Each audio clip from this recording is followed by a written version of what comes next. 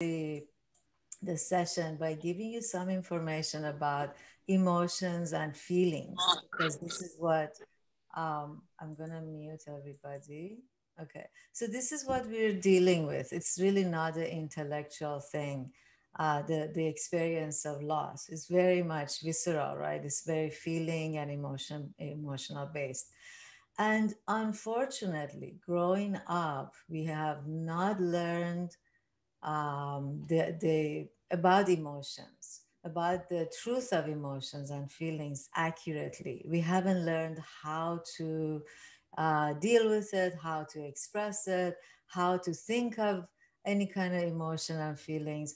We learned from, growing up, from all around, from family, parents, from teachers, from friends. And usually, especially in the Western societies, it's all about be tough. Don't look at it. Don't go there. Don't be, don't be so emotional. Don't cry. Don't, oh, it will pass. We get these kind of messages, right? And loss is not just the loss of a person or a loved one. We go through a myriad of losses from the get-go. We may, in the beginning of time, we may have loved and then as I'm talking about these things, you may reflect back and see how you may resonate or relate to that. Um, that you may have lost a toy and just really grieving over that loss, and the mother or father come, okay, come on, don't worry about it, you have all these other toys, you don't have to be so hung up on that, we'll get you another one, we'll get you another one, so it's some messages like that. Or you may have lost your pet, or you may have had some emotional experience at school and come home and you had a hard time, and oh, the mother might say, oh, don't worry, sweetheart, come have some cookies and milk, you'll feel better. Right? And so constantly, for lack of knowing, nobody is really having an intention to minimize feelings and emotions, but they don't know how. We don't know how. As human beings, we grow up learning very little about our inner experience. That's just all around. Some cultures have more, some cultures less. Western society is much more than that. And also, people don't know what to do about it. When we get upset, or somebody even in your presence, you could think of that. When somebody gets upset, we don't know exactly what to do about it. We try to fix it right away, or try to distract ourselves right away, or try to get away from it. I mean, I remember when my son passed away, and the first year after, it was during the first year that I went back to, uh, I went to a monastery where he had stayed before he passed away.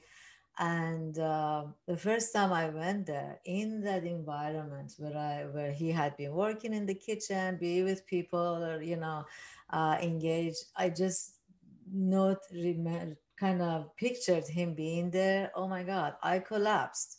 I sobbed and cried, and it was so intense. And in a monastery, you got to be peaceful, you got to be quiet, you got to be right, crying loud, or laughing loud, or anything like that is, you try not to do that.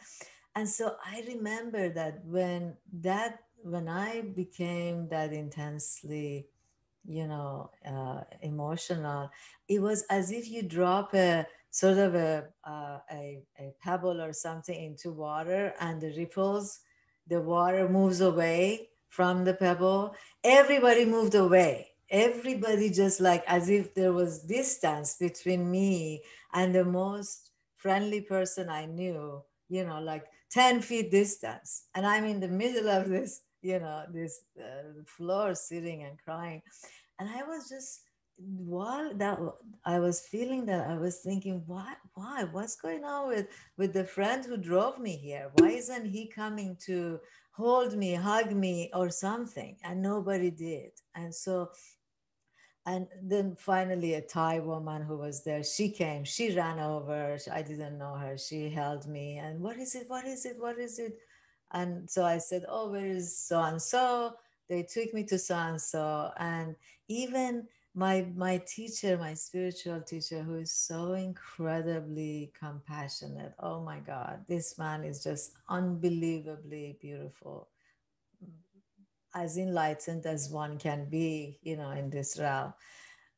When he saw me crying, he started laughing, you know, laughing off. He said, well, of course, that's his go-to kind of a thing.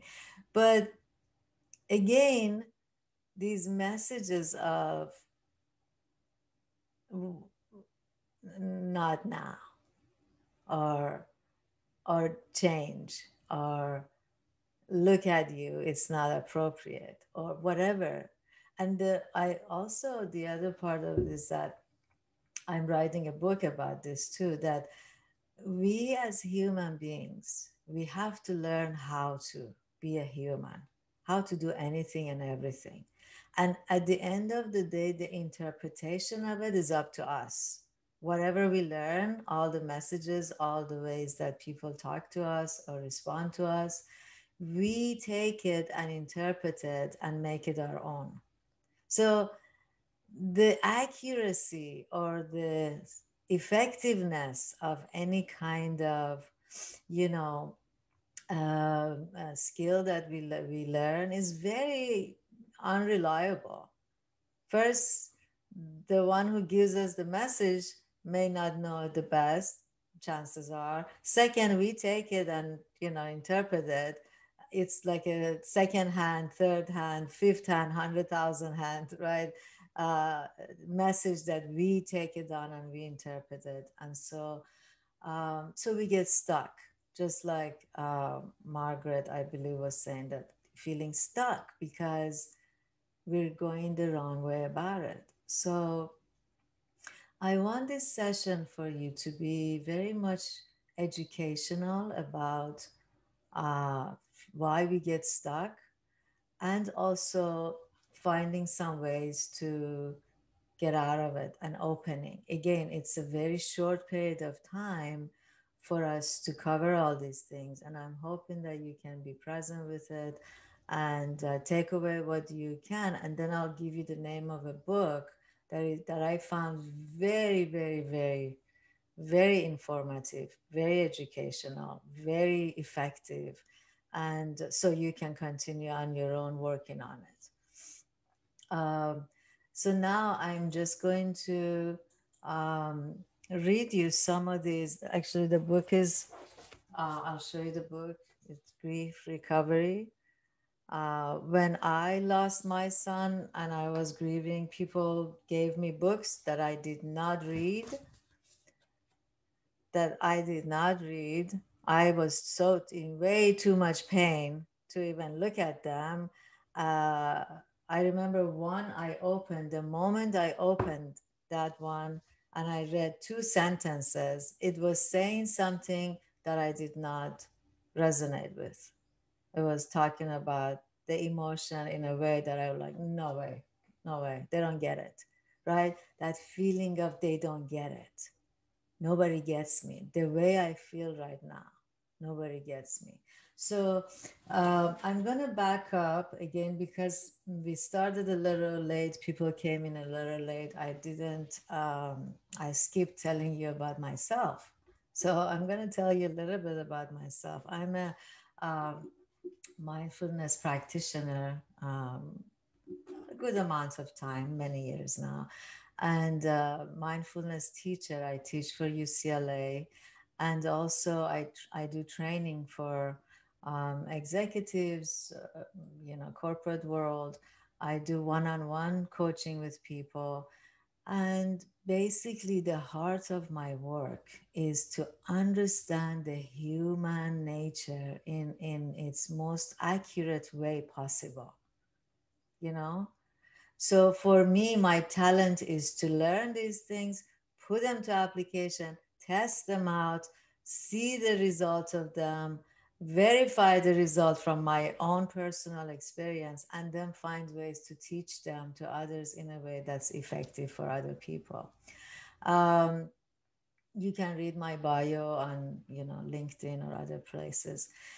So I'm not a grief expert, you know, but from all of my trainings that I've done and I've received and I worked with, and my own personal grief, I feel that it's necessary, for people to understand what's going on. So the first thing is we do not understand emotions. Emotions are energy in motion. They flow through us and they pass through us. Now, people say, let it pass. Mindfulness teachers, you know, let the emotion come and pass. However, the emotion of loss, particularly, is very different, particularly loss. So this could be loss of divorce, right? Because of divorce, it could be loss of financials, it could be loss of relationship, loss of course, loved ones that pass away, right? And so these types of emotions, they do have a particular reason, and that we'll get to and we will work on as much as possible right now. Okay, so um, the messages that we get from the get-go of our growing up, go wash your face and get on with it, or go cry in your room until you're done, and then when you're done, come out, or or it's okay, you'll be fine, or even when you've lost your loved one, people say, oh, he wouldn't want you to be unhappy. He wants you to be happy, right? I mean, when I hear that, um, I feel like, when I fall into the grief, the intense hurricane of emotions, and someone says to me, oh, your son wants you to be happy, I almost want to say, F him, right? It's not about him. I am in pain right now, right? Don't tell me what he wants. He's gone. Right? And so this is people, because people don't know what to do. It's like, oh, God wants him. Oh, for God's sake. It's like, why the hell would God want to take my child away from me? What does God want with, you know, irrational things, or intellectualizing, or cognitive words, rationalizing emotions. So one thing you could learn is that about any emotion, you have to speak emotion to emotion and ration to ration. It's like different channels, right? And it doesn't work. So if you feel that it doesn't, the things you hear in that line of thoughts, it doesn't work. Yeah, because it doesn't work. And there's absolutely nothing wrong with grieving. For myself, I believe, the most important loss of my life were two, actually. The first loss of my life was my grandmother, who was the backbone of me, who was the most incredible, you know, life source for me. And the second most important was my son. In between, my father also passed away. And then, since I actually was taking an inventory of these losses, that I realized I have lost 9 very significant people in my life, 9 of them. And so, but it doesn't start from losing people, and it doesn't end with losing people. Loss is a learned emotion. We learn from our environment how to feel about loss. And most often it's so inaccurate that it doesn't feel right, that we get stuck with it. So I want to give you about 5 minutes or so to write down, make a kind of journal about these types of messages growing up you heard that said deal with it, or don't worry about it, or maybe you eat this thing and you'll feel better, or yeah, she wouldn't want you to be unhappy, or uh, anything from childhood till now. Would please take about 5 minutes. I hope you have pen and paper with you, and sort of put down quickly, things that you could remember. And I'll read as you write. I'll maybe just kind of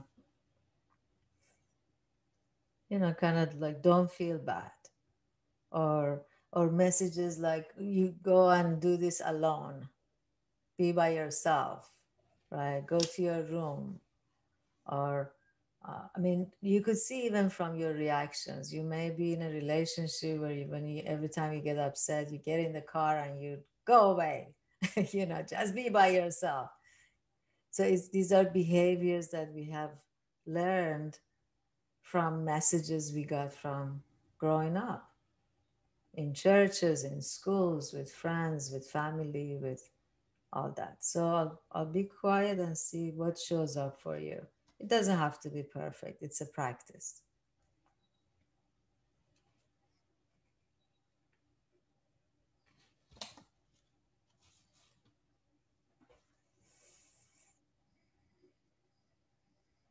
I think.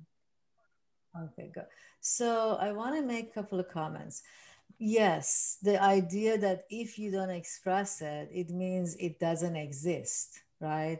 You don't say it, you don't cry, we don't talk about it, then it doesn't exist outside, right, in the environment. But it but obviously it is exists inside us. And the more we don't talk about it, chances are the reason that we uh, stop feeling it or what are things that we substitute for it.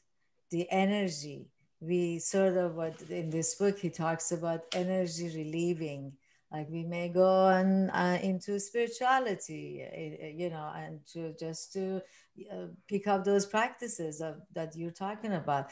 Thinking about death is part of birth. Birth and death are tied together.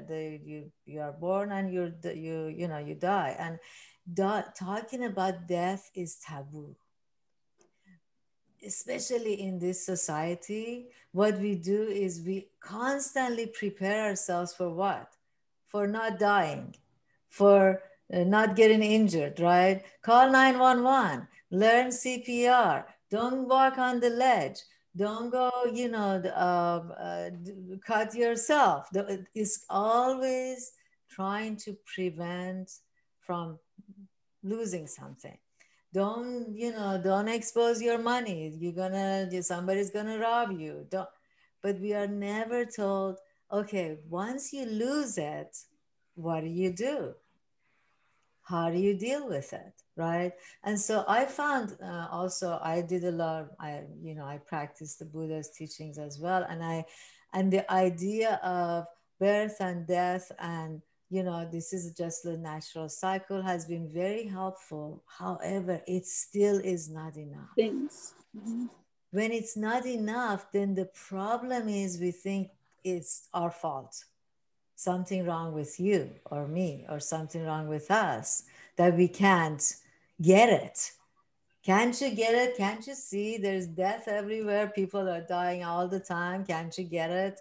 So it's not that. And I will get to what the grief is all about and how to, go about it. But first, I want to ask for us really talk about what's the problem. What is the problem that we are stuck with, right? So these thoughts about uh, time will heal. If you don't talk about it, it doesn't exist. If you think about, okay, all beings die, so that's part of death. If God, will keep you safe, and some people even in the spiritual realm, they may become hateful towards their God. It's like, how the hell lose trust, right? Well, why did you take my beloved or so, right? Or become extra trusting or clinging to the spiritual or the religion or the God for more relief. Now, this is not to minimize that, to negate any, helpfulness of that, but realizing the fact that we are still, or even from day one, I love this book because it says when you get injured in any other way physically, you take care of it from day one when it's really visible, right? And emotions that don't have to wait. Grief and loss doesn't have to wait. We can start immediately, actually, which I'm very grateful about. So the other thing is that, yes, the energy relieving things we do, we distract ourselves, we work too hard, we go exercise a lot, we go running into the, we go, we eat a lot, right? What can we do? It's painful. I mean, for none of it should anybody ever blame themselves, for none of it, right? Or sometimes we lash out, we misplace or displace actually our grief and loss and pain onto somebody else, onto our partners, onto, in a different direction. So that's another thing I'd like for you to reflect on. I'm gonna put you in breakout room this time and have you talk about how have you noticed yourself choosing something else, something to do to relieve the pain, and has it fundamentally worked or just temporarily worked? Okay, so I'm sorry. Okay, hold on. Let me see. Breakout rooms, where are you? Breakout rooms. And we have 11 people right now. 5. So I'll give you about 10 minutes. And what I like for you to do is not a conversation. It's about the person. Jennifer, are you saying something? No, you're not talking to me. Okay. Both of my daughters are here with me because we have all suffered a loss. So I was talking to them, wanted them to be quiet so I could hear what you want us to talk about in the breakout room. Oh, good. Okay. Yes. Yes. That's good. That's good. They're here. They can learn because we need to learn. Yeah. Education is most important. So think about ways that you distract yourself, or, it's pain. What are we going to do? Pain is pain.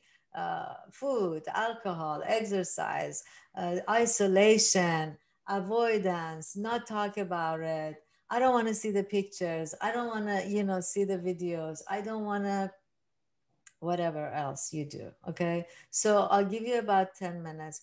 Please, when you're listening, you may cry or laugh, but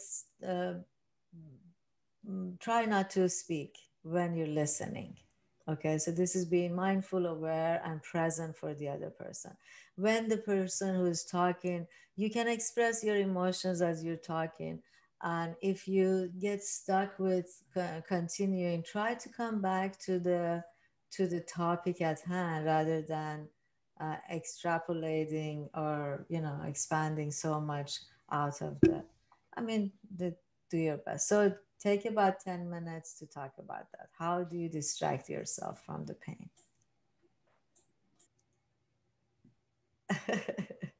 Thank you, Balwinder, for sharing. We're now in the main group, so thank you for your time. Thank you. Yeah. Okay, good. Okay. Who else who hasn't said anything wants to?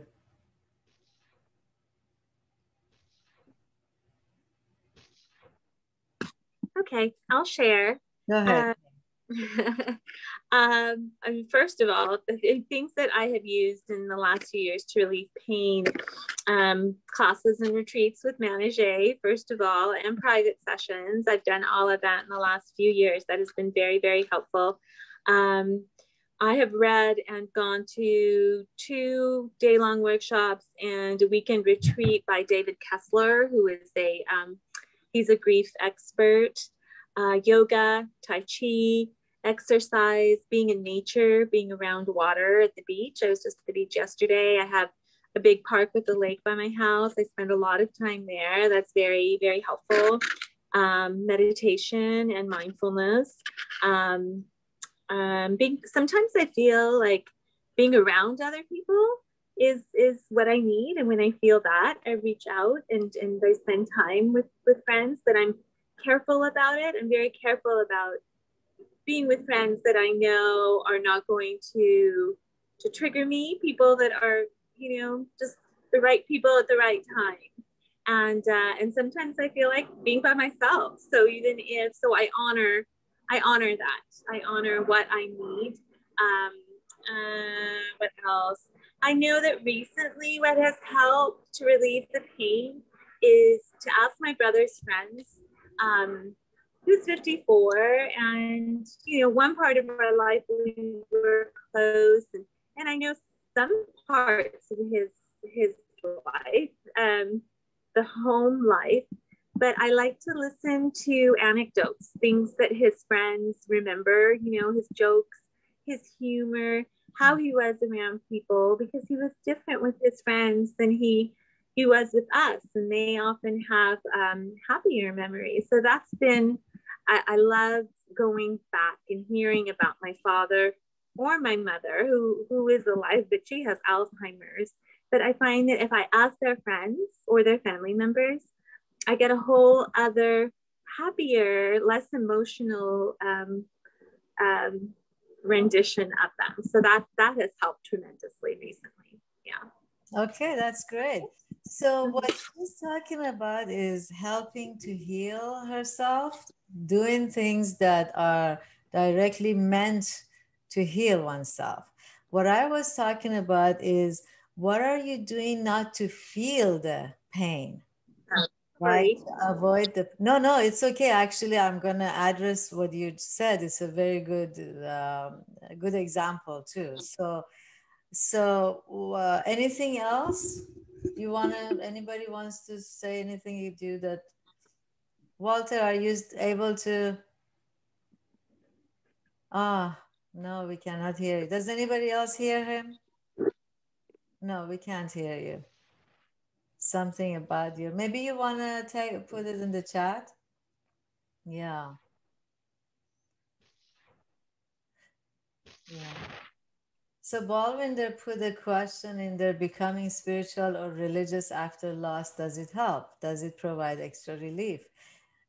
See, what we want to learn, and I'm hoping to learn for you to learn is, or to begin the process, is to complete the pain and be free of it, not to get relief.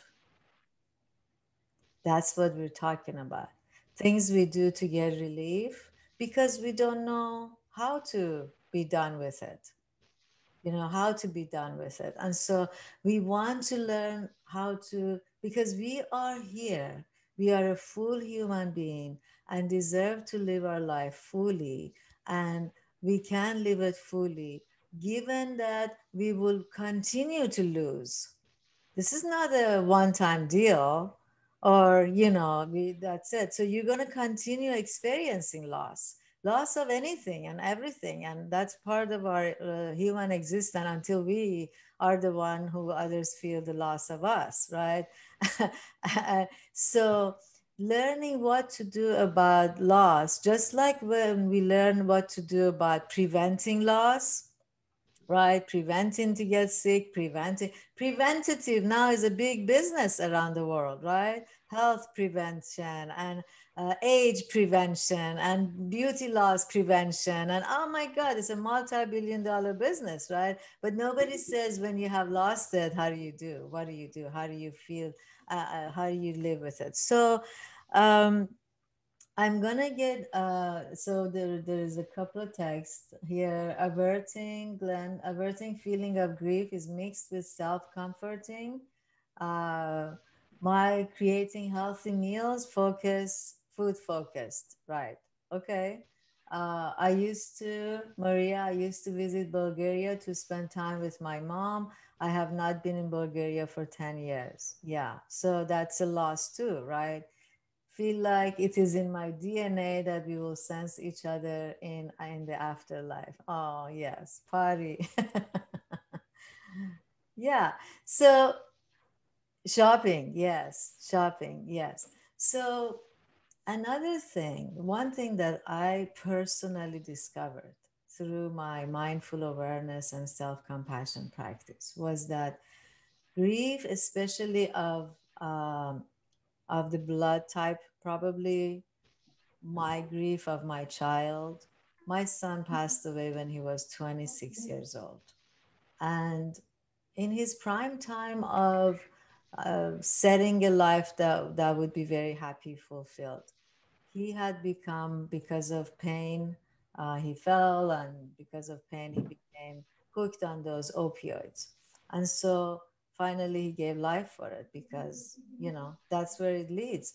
And so going through the hurricanes and tsunamis of pain. First of all, the first year I was like, honestly, now I could say as if I had COVID or something, the entire year or something. It was just not go away. The only way that I felt relief was when I was teaching. My students would say, Manager, you're so good, you're so happy, you're so bright, you should teach every night, we'll come to your class. Out of compassion, they would they would try to do. But going through it, I I really realized something very deeply, which was, this is not bonding between me and my child. This is not psychological. This is physiological. This is neurological. This is my every cell in my body has lost. It's like every cell in my brain is objecting, has lost this thing, because of this connection, this blood relation, because of this. The last time on Mother's Day, when oh my goodness, I got hit with this tsunami of emotions. I felt like it's like my mindset wanted to explain it must be my reproductive system. It's like saying, I don't care that you're peaceful and happy. I am not, you know, because my mind could be peaceful. I'm, happy about my own life. So there is a lot going on. Also, our brain is designed in a way that would learn things for us and put us on autopilot, so we don't have to worry about, the brain will take care of it. So if the brain learns something wrong, that's what we're going to do. What we call habits, that I can't not do it, it's because we have neural pathways in our brain that's determined to do them these ways, the whatever ways we learn anything to do, right? And so we have that to deal with too. Right. Now, in this perspective, there are, I'm sure, many, many, many different ways people offer for grief recovery. One thing that these MDs grief recovery book, they have, and I'll put the name in the email and in the chat afterwards. They have brought to attention, which I have really experienced to be truth, is that those 5 stages of grief, the stages of grief, they don't exist. They're not true, because each of us, each loss we have is very individual and is relationship based. You have a certain relationship with this loss that is not exactly the same as this other loss, right? So they explain that even when you talk about anger, for example, as a stage, it's not it's not anger because the feeling of anger for loss, but it could be because of the circumstance around the loss. Maybe because, for example, I felt a lot of anger towards my grandmother. It would come up, and I loved her. She was she was the angel of my life. My anger toward her was, you were so wise, you were so kind, you never told me you're gonna die. You should have told me, right? So it wasn't that the it wasn't directly because of the loss, but it was at her, right? Towards like, oh, you should have done this.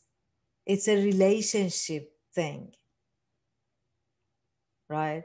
So again, time is of essence. So I'm kind of cutting some pieces so we could get there.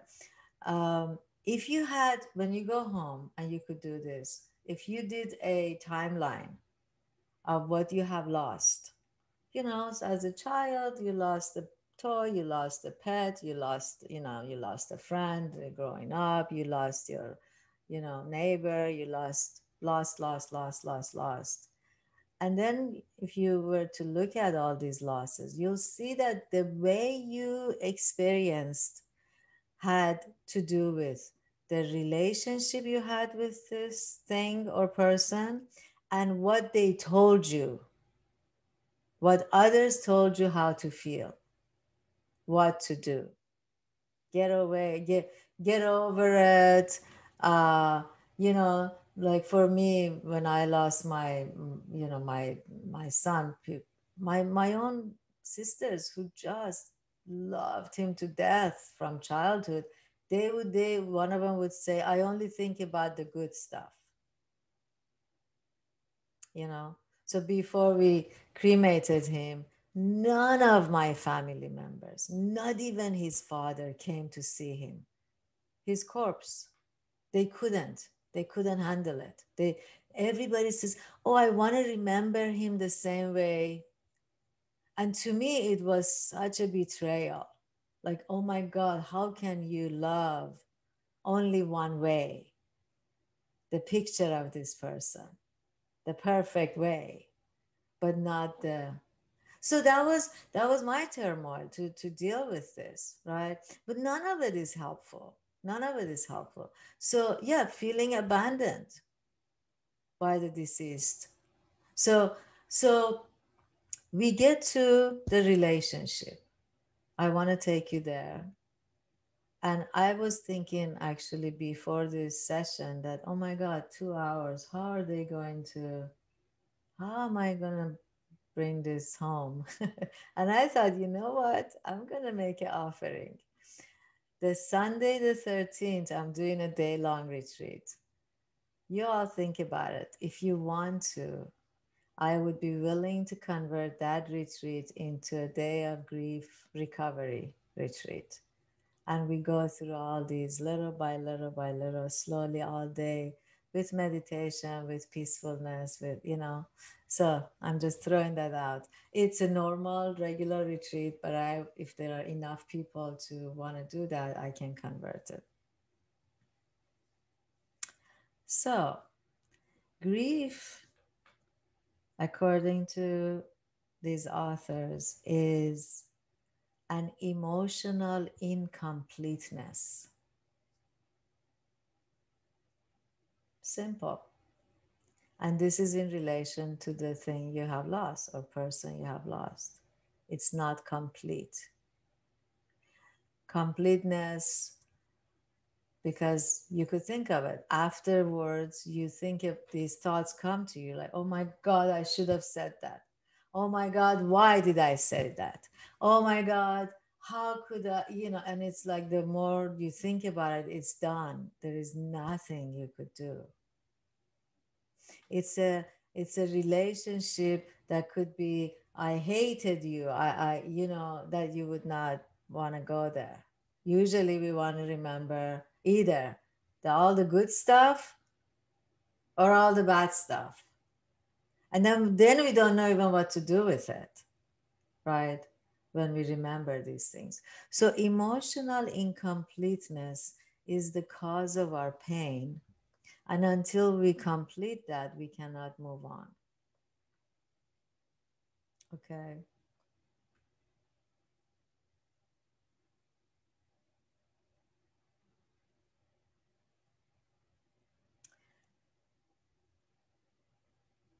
And so, if you think about it, I was thinking about this when, on LinkedIn, sometimes when I'm active on LinkedIn, I see somebody messaging me or I message somebody, and oh my God, above this message, I see my son's note, the son that I lost, that he wrote to this person 4 years ago, 5 years ago, talking about my business and how brilliantly he wrote. It just breaks my heart when I see it. Why it breaks my heart? Because I remember that I did not acknowledge him for this. The thought occurs to me that, oh my God, I didn't know he was doing all this work. I didn't even know he was doing all this work. He was working with me. He was in the office. He had goals to take care of, people to reach out to. It was a general kind of a duty. But the one by one things that he did, I didn't know. I didn't know. And my heart would break because of that I did not tell him. Oh my God, what an amazing thing you wrote. Not to blame myself, right? Because my goodness, the lives we live, we can't pay attention to every 100,000 things in our life. But that is the example of incomplete emotional relationship that now we can actually work on completing so we can move on, right? Or I remember him saying, one time he said, Mom, you never encourage me, right? So I'm a mom, he's working for me, and he had the habit of this opioid thing. So I was always worried and afraid for his life. So I would be more so directing him to do things better, to be attentive, to not do something that would harm him, right? Rather than showing interest in things that he does that are very well done. As mothers, as family, we do this.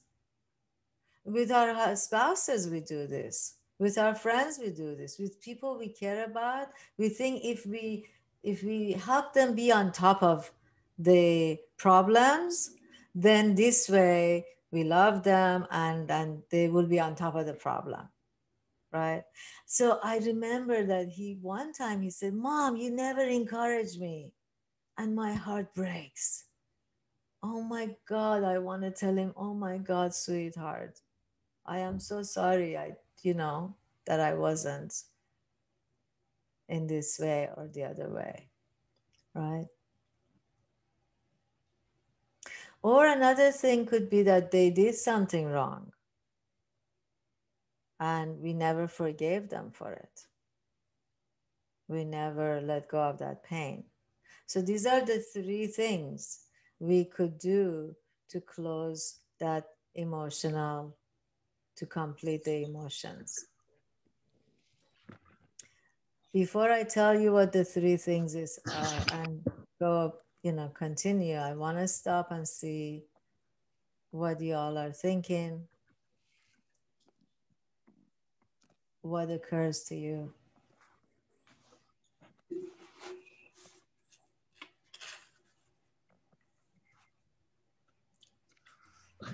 I think what I'm interested in what you were saying, Manijeh, is right after my losses, I did this course and they were talking a lot about the 5 stages of grief or 5 stages. And I'm so glad that you are talking about this right now, because I felt so what is the right way of saying it? I felt as if I wasn't processing it the correct way, because I find myself not in a circular motion of this experience, And so I felt like I don't know It's what like to say. it's for your fault, right? You feel like it's your fault. Yeah, I felt like it was a failure in my how it was processing things. How you were feeling. Yeah. Why are you feeling this way? You should be feeling this other way. Yeah. So the book explains that those 5 stages, the person who came up with it was the stages of getting a diagnosis for death. If you got diagnosed that you got cancer or something, for example, these are what a person could go through: anger, depression, avoidance, guilt, these things like that. And then it's been widely taken and tried to superimpose it on the actual loss. And it doesn't work. I remember going to a therapist actually in between all this. And she told me about that. I didn't know about it. She said, Google. She even didn't explain it herself. She said, Google the 5 stages of loss. A therapist. And so I Googled it and I thought, it says B. It does not match me. It doesn't match my experience. And then she says, oh, well, because, so I went back and I explained. She says, oh, well, because it comes and goes, you go in and out of it. And so when is the end of this? It's like yes, a natural cycle, but grief is a very natural reaction, emotional reaction to loss. And how to sort of move through and end it is not through thinking that there are set way that everybody standard way of feeling about it. It's not real. It's not true. It is very individual. It is very unique per relationship, right? So you think about it. If, for example, your gardener died, and gardener, you don't feel as intensely abandoned or emotional as you lost your child or father or something. But then you may think, oh gosh, I should have given him more money, right? or I should have, oh, I didn't pay the last bill to him or something. Oh, damn, that's terrible, right? So it's an emotional or it's an incompleteness of the relationship. Okay. So, Leon, are you saying something? You're muted. If you could unmute yourself.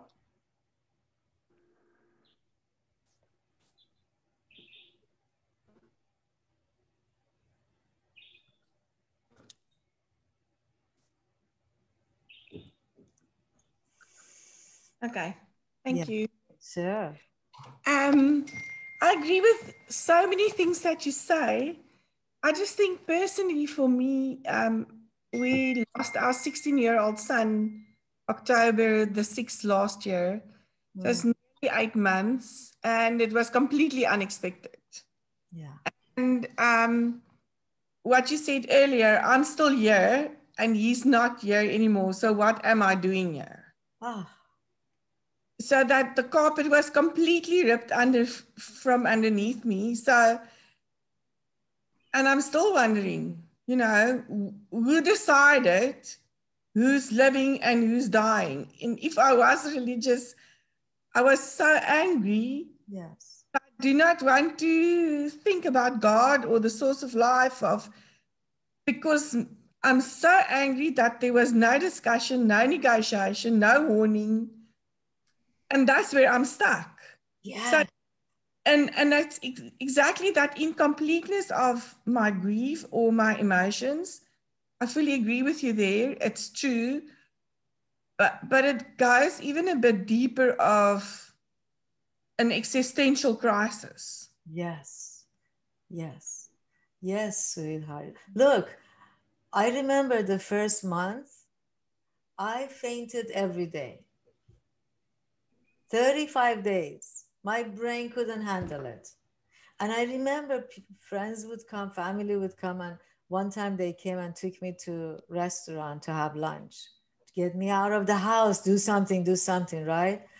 And I'm sitting there, we ordered lunch, and I said to my friend, really honestly, genuinely, I said, I'm sorry, why are you alive? Why are these people alive? Why is anybody alive? It made it was so nonsense, right? Like your child, son, my son too, out of nowhere, all of a sudden, just so suddenly. It was like, who decided that when a child dies, the mother should be left behind? It's a bad system, horrible system. A mother and child should die together, right? Because it's confusing. It's the I mean, right? So we are dealing with multi layers of realities, right? This thing that I am, the essence of me is it's my identity. The owner of this child, the bearer of this child, the creator of this child, the responsible person for this child. I should have protected him. Right? I think I should have been more patient. I should have. And the problem is none of it is helpful. And time will not be the healer. So there is physical experience, physiological experience. One thing aside from completing emotion that was extremely helpful for me is to completely feel those emotions whenever they showed up. And then my heart of compassion would open. My own heart would say, no, for me, right? In that moment, for me, no, I should not be feeling this pain. Why should I feel this pain? It's like, I don't want to, not in a avoidance, but in a, I need to do something about this. This is not okay. I will not be. I made a vow. I will not be the mother who is done for life. I will not be in 20 years saying, having no light in my eyes, no hope for my happiness. That is unacceptable.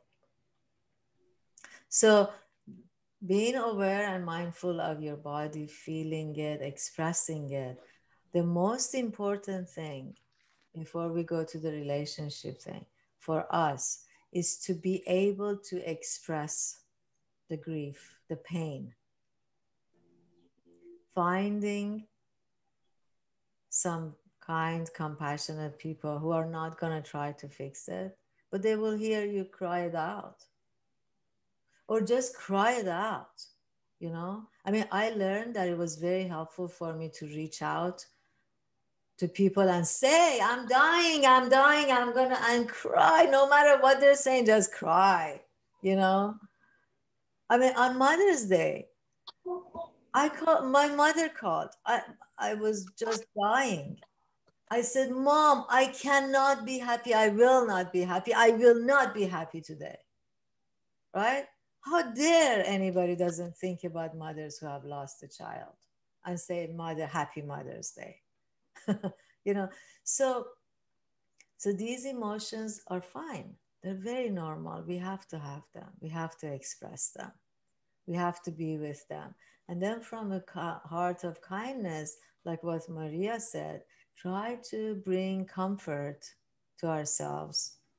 But even that, it is not enough. It is not the end.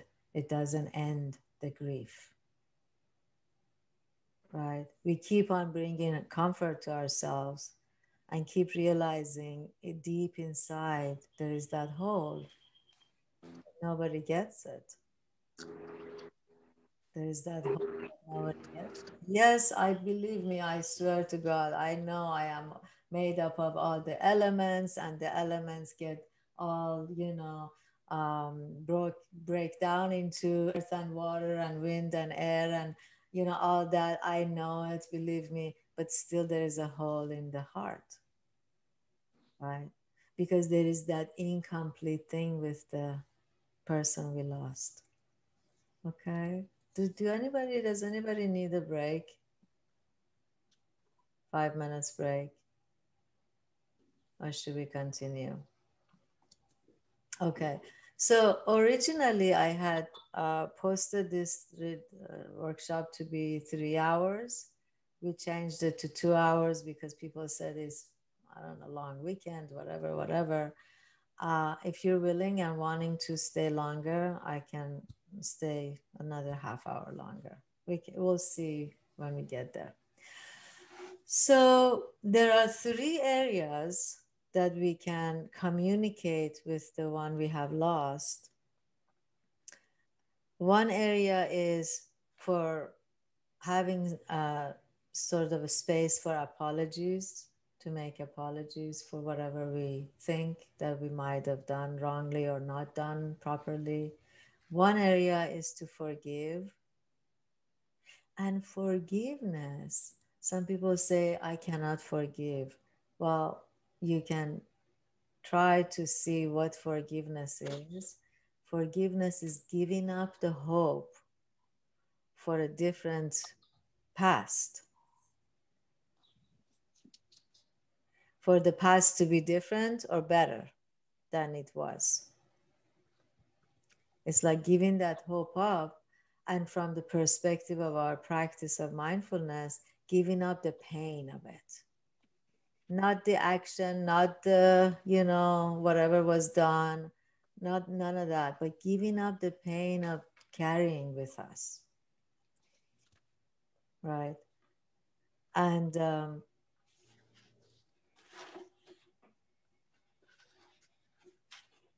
and the third one is significant emotional statements, making emotional statements, significant emotional statements.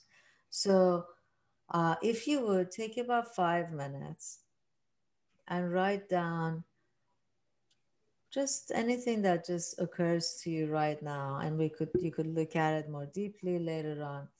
What would be something that you might, if you had the chance to say to your loved one who's passed away, that you are sorry about, you'd like to. An apology is not always admitting guilt or admitting fault.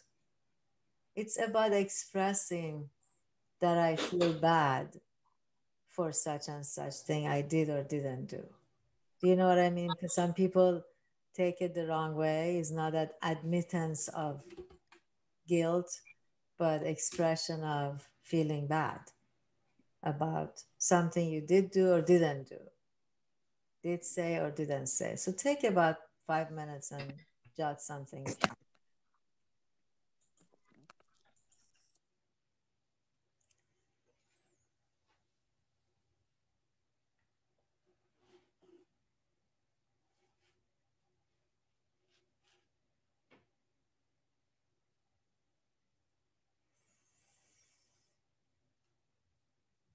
And just keep an open mind that if it was a case where you were mistreated by this person or anything like that,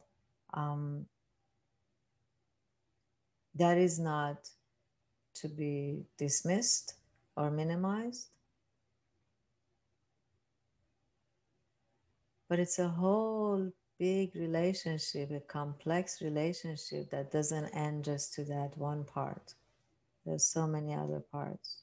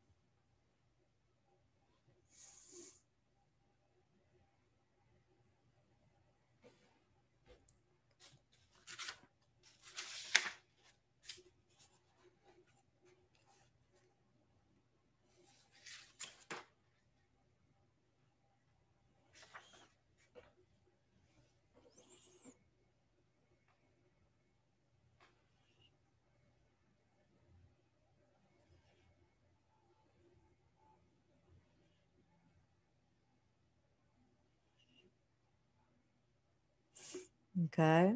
So next, I want you to write some statements that would be sort of emotional statements that you want to express, such as, I loved you, or I was ashamed of you, or I was proud of you. Some very important emotional statements. Could be positive or negative.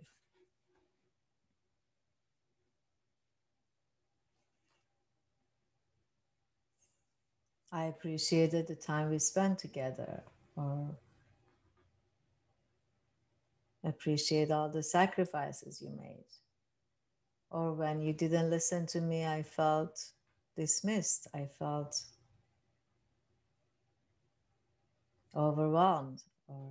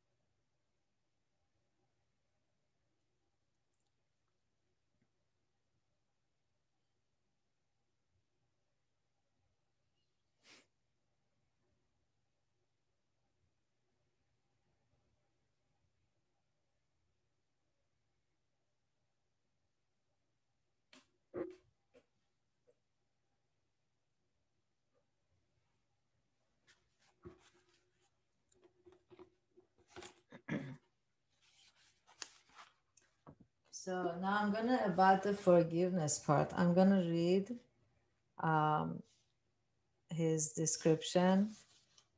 He says, forgiveness is giving up the hope of a different or a better yesterday.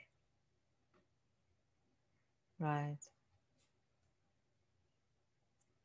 It's one of the least understood concepts in the world. Most people seem to convert the word forgive into the word condone.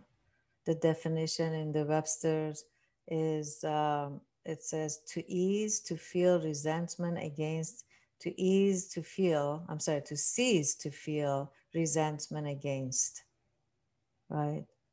But condone is to treat as if trivial or harmless or not important. So we're not condoning, but we ease the resentment towards, right? And this is really for our own benefit. When you forgive somebody, it's to the benefit of the forgiver. The one who gives forgiveness, first of all, they benefit because they don't have to carry this hope, this impossible hope, you know. So he says, you cannot feel forgiveness until you do it. Many people say, I can't forgive him. I don't feel it. To which we say, of course not. You cannot feel something you have not done. A feeling of forgiveness can result only from the action of verbalizing the forgiveness. So forgiveness is an action, is not a feeling. Forgiveness is giving up the resentment you hold against another. You may need to forgive them for something they actually did. I forgive you for ruining my birthday party, or for something they did not do. I forgive you for not attending my graduation. There is a strange expression, I can forgive, but I can't forget. It mixes two separate ideas that are not directly connected. Imagine that you were horribly beaten over many years. It is not even vaguely possible to forget those incidents. The implication of I can forgive but I cannot forget is that since I cannot forget, I will not forgive. But ask yourself, who stays in the jail? Who continues to resent and shut down his or her own mind, body, and heart? Whose life is limited by the lack of forgiveness? We're often asked whether in dealing with living people it is appropriate to forgive someone in person, or response to, and the response is no, no, no, no. An unsolicited statement of forgiveness is almost always perceived as an attack. If you say, I forgive you, meaning I had something against you, now I forgive you. So this is a thing about forgiveness. So many people ask others to forgive them. We think this is a very incorrect communication. In fact, when you ask for forgiveness, you are manipulating. You are asking the other person to do something that you need to do. And when you ask someone who has died to forgive you, you're asking a dead person to take an action. Spiritual beliefs aside, it is clear that you need to take an action, not ask someone else to do it for you. If you're asking for forgiveness, you are really trying to apologize for something you have said or done. Don't try, do it. Don't ask for forgiveness, make the apology.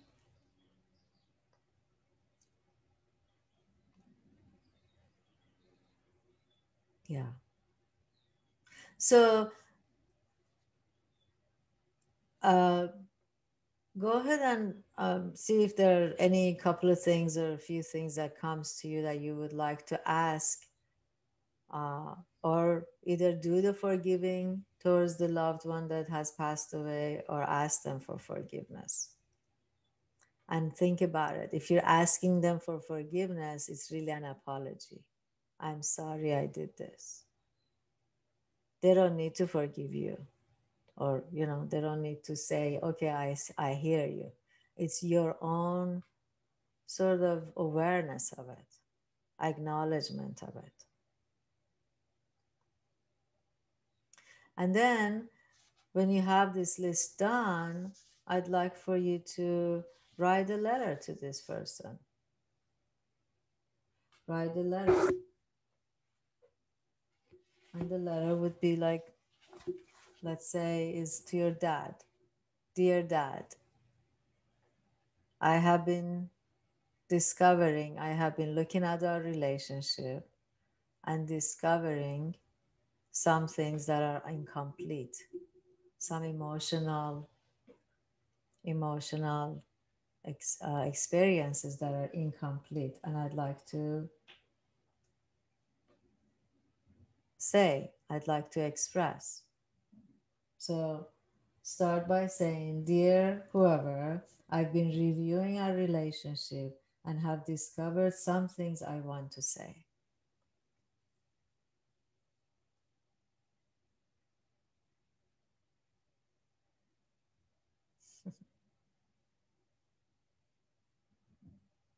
And so you could list it. I appreciate for all these things. These are your emotional statements. When you did such and such, it made me feel this way and that way. I feel this, I feel that, I felt this, I felt that. Because you see, we don't get a chance to do all this, right? We postpone. We constantly table things we want to say to other people. Another day, another week, next time. They won't get it anyway. Why should I say it, right? So now it's a internal, and so this is useful that we share with somebody else who we can, we feel good about sharing with this other person. So I see we have 2 minutes on the clock. Who has to get off at 12 o'clock? Raise your hand. Must. Okay. The rest of you can stay. So what I want to do is to give you, okay, Jennifer, too. Whoever can stay, I'd like to give you a chance to write that letter. It doesn't have to be a perfect, complete letter, but a draft. And then I'm going to put you in breakout rooms for you to read it to each other, to be that listening, to be the person who is kind and present and willing to hear. Would you like to do that? I think it could be helpful. Okay. Yeah. So take about, I don't know, 5-7 minutes to write your letter. And then I'll put you in breakout rooms so we can.